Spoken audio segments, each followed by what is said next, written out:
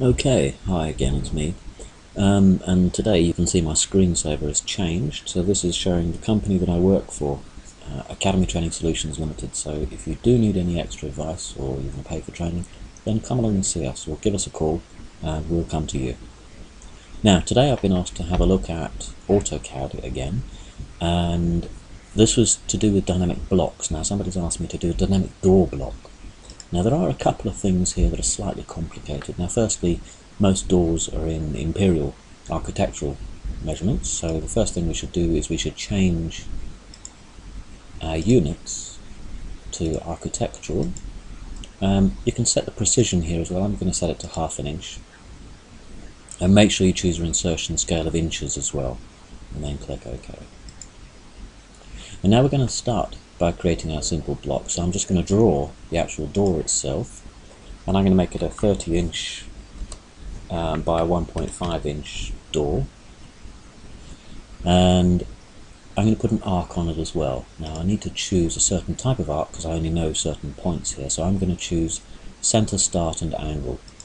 So the center of my arc is the hinge, the start is the next corner along the same axis of the door, and my angle is 90 degrees.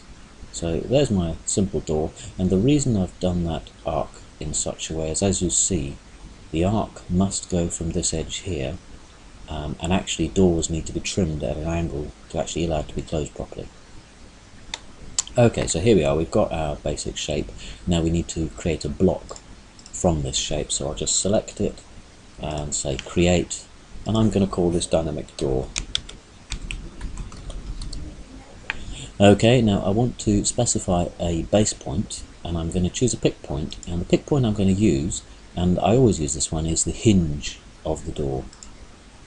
Okay, specify the objects. I've already picked them. It says I've got 2 objects selected. What's it going to do? It's going to delete these objects off my picture, and it's also going to open in the block editor. I click OK, deletes them, and here's the block editor opened. Now, to make this door dynamic, I need to add certain things. Now, I want to be able to stretch the length of the door, or basically the width of the door, if we're looking at it in 3D. I need to scale the arc as well, and I also want to make it so that I can flip the door. Now I'm going to do this in stages just so you can see each stage working. The first thing I'm going to do is I'm going to add a linear parameter which will stretch the door. Start point there, end point there, and I'm just going to put my distance down below, so that's what will be visible. Now this is just a parameter, it doesn't have any actions applied to it yet, so I'm going to apply an action to it first of all, and the action is going to be a stretch action.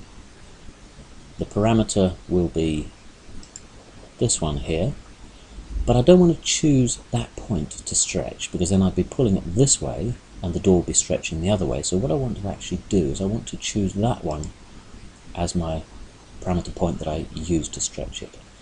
My stretch frame is going to cover that section there, and the object is only the door. I'm not choosing the arc at this stage because I don't want to stretch the arc, I need to scale it. Any more objects? No, so I just press enter. Now that's done. Let's have a look and see how that works. So I close that, save the changes, and I now insert this block, dynamic door. You'll notice it's taken the pick point as a base point, which is my the hinge of the door. So I just put that down there, and now when I select it, I get these dynamic tools here, and you'll see it's a 2'6" door because remember I made it 30 inches, and I can actually stretch that out and the door itself expands. Now you notice the arc, nothing happens to the arc yet because we haven't selected it and made anything happen to it. Okay, I'm going to delete that. I'm going to go in and edit my dynamic door, and now we're going to work on the arc. So we've got a parameter in there already.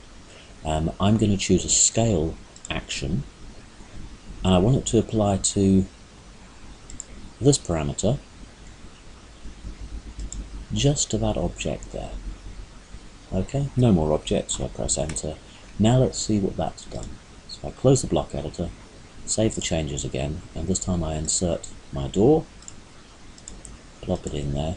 Now you notice no real difference except now I've got handles at both ends. Click on there, and now as I drag my door out, not only the door stretches, but the arc scales as well to fit. Yep. And if I hover over, you'll be able to see the dimension of the door, and you'll also see that as you're dragging it, if you've got your dynamic cursor turned on, the dynamic input. If you don't, just press F12 and it'll come on. Okay, I'm going to delete that again because now we're going to add a flip onto our door. So again, go back to the door. I've got to put another parameter on this time because I need to put a flip parameter on. And I'm going to put 2 of these in because I want it to flip vertically and horizontally. So, where is my mirror line going to be? So again, I'm choosing the hinge point, and my first mirror line will be along this way.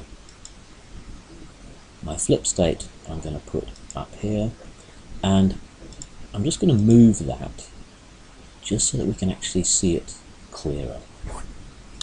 I'm now going to put in a different flip. I'm going to put in the flip on the vertical mirror, and I'm going to put this over here, and again I'm just going to move the arrow along just so it can be seen clearly. Now both of these flip states, both of these parameters here, neither of them do anything yet. I haven't associated an action. I'm going to choose the action now. The action will be a flip associated with this flip state, which has a mirror already attached to it. Now here's where we have to be quite careful because I'm going to put in all. Now I could actually try and select the object, but some of the objects are non-selectable, and that's these handles for the other parameter. So I'm going to type in all. You'll notice it now selects everything, including the parameters, and just press enter again, and then I'm going to repeat that for the other flip state, and again I'm going to type all, and you'll notice it's selected everything, including the flip states, and press OK. Now let's see what that's done.